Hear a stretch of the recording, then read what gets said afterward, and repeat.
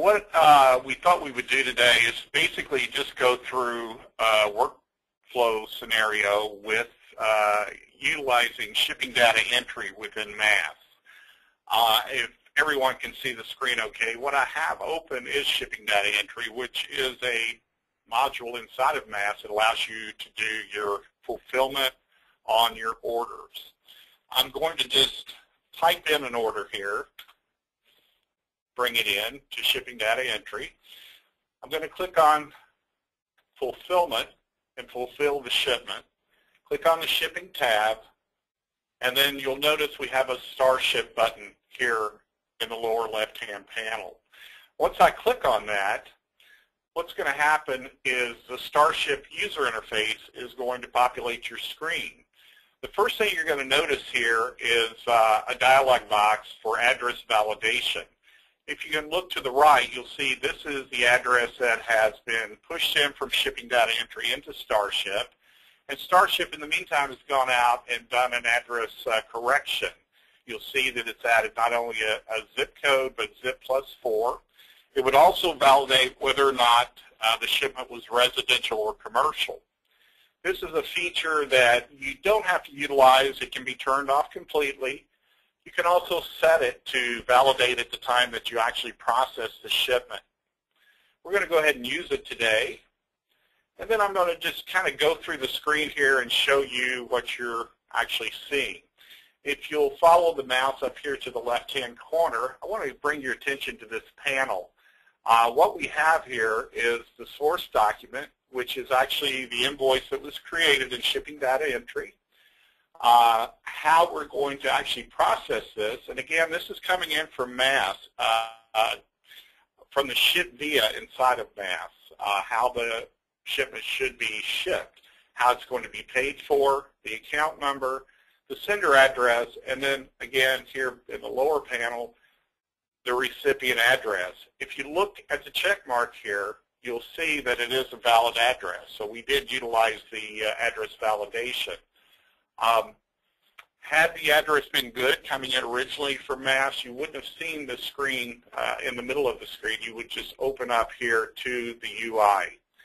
Now, we've actually landed on the weight field, and we have a weight coming in from MAS, and this is based on the line item details on the invoice of the different items that are on the invoice.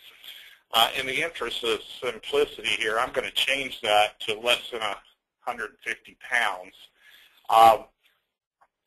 So the top of the screen here has various tabs that relate to this particular shipment. For example, if I click on the Recipient tab, you'll see that the information that's filled in here on the Recipient tab is also viewable here to the left. This panel is viewable the whole time as kind of a snapshot of the shipment while you're doing your processing. Let's go back to the Packaging tab. We have the weight in here, and this can be integrated to scales to weigh your packages. You can scan in the weight, or you can type it in as I just did.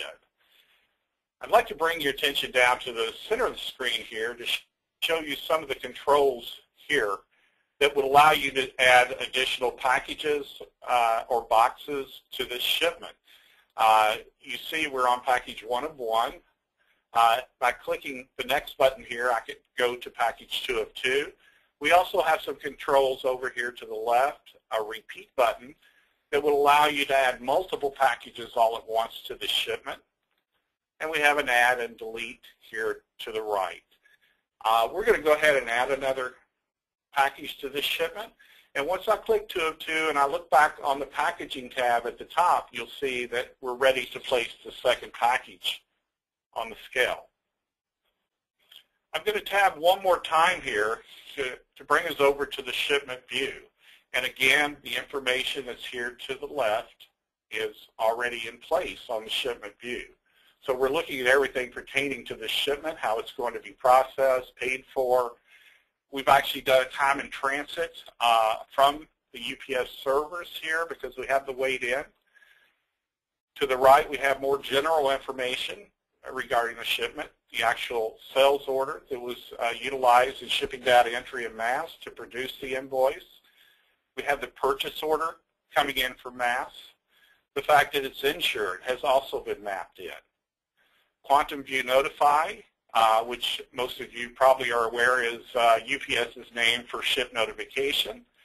We have that pulling in as well. Now, if I wanted to find out exactly who was going to receive these ship notifications, I could simply click this ellipse button and see that I have an email address that is mapped in from the order inside of mass. They will receive a ship notification, and one of the benefits of this is that it eliminates customer service calls. We've all heard of the calls, hey, did the package ship, what's the tracking number?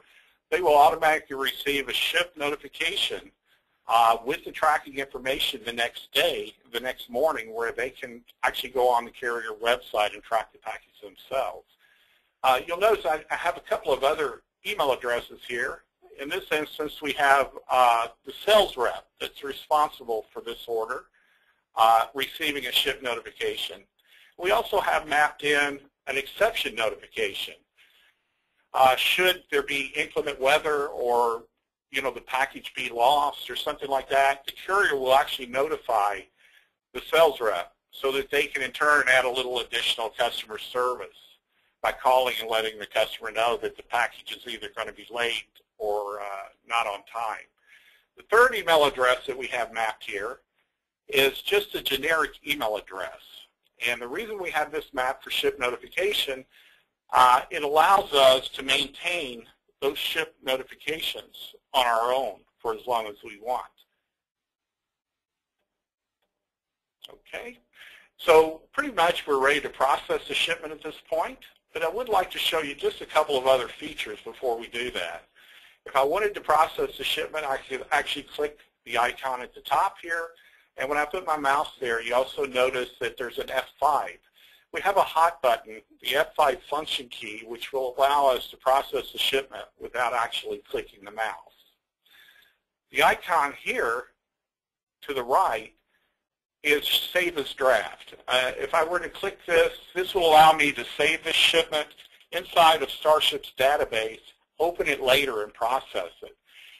If I wanted to stage the shipment, get it ready to go, but the customer didn't need it shipped until the following week, I could simply go down here and change the ready date,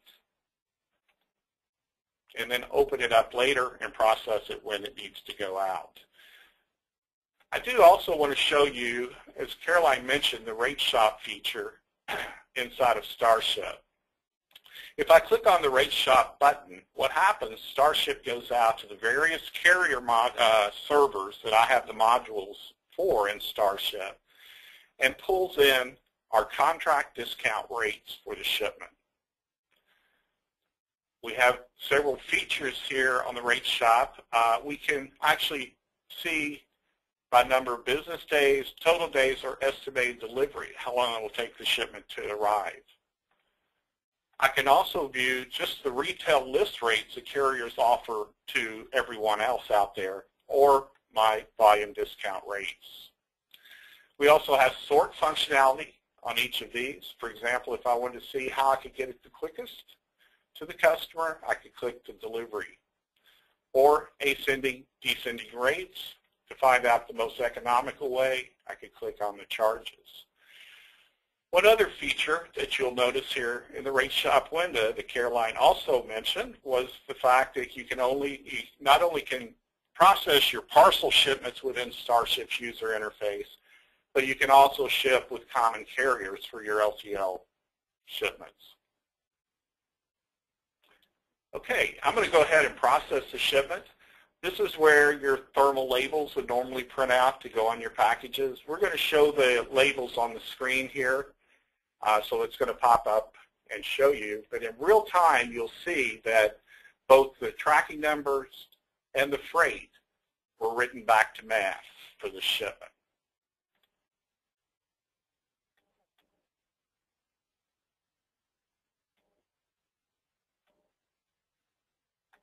Get out of this. I'm going to minimize this.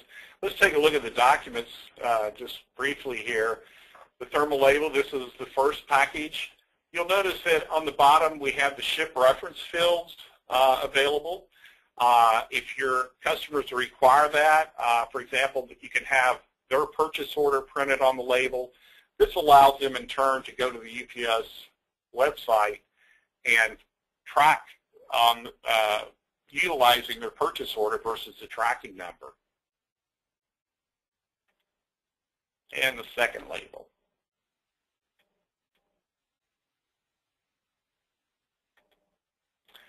Behind the thermal labels, we actually have a packing list printing out of Starship. This is a nice feature if you want to print a packing list at the time that you process the shipment. This packing list can also be printed on the 4x6 label, thermal label that you utilize for the package. A lot of our customers utilize that and just drop that into the box or put it on the outside of the box.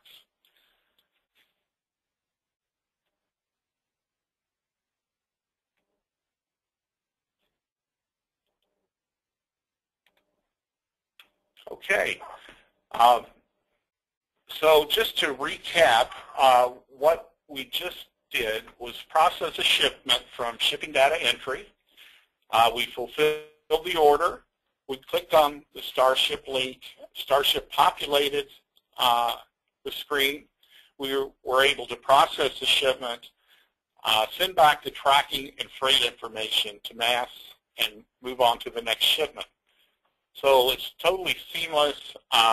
It does allow you the opportunity to pull in line item detail from your order. This is very beneficial if you do any type of international shipping as well as LTL. Starship will maintain an inventory database that allows you to set up maybe information that you don't currently maintain in MAS. I'd like to go in and just show that very briefly. We have an inventory database that can be entered into Starship a couple of different ways. You can actually export your inventory out of MAS and import it all at once into Starship. The second way is to actually allow Starship to build your inventory on the fly as you process off of your invoices. This is beneficial because if you do pull it in all at once and 2 weeks later you have an inventory item that you're adding to MAS, you don't have to go back in and import it in to Starship. The first time you actually ship that commodity on an invoice utilizing Starship, Starship will add that to the inventory database. Let me just go in just a little deeper here for a second to show you what I mean. The line item for this inventory item is here with all the information. I have two additional tabs. I have a freight tab that allows me to add the NMSC codes as well as the freight classes for this commodity. And again, this totally automates our LTL shipping within Starship. Internationally, we can set up the harmonized Schedule B codes for international commodities, as well as any other documentation that's required, such as the standard certificate of origin or the NAFTA.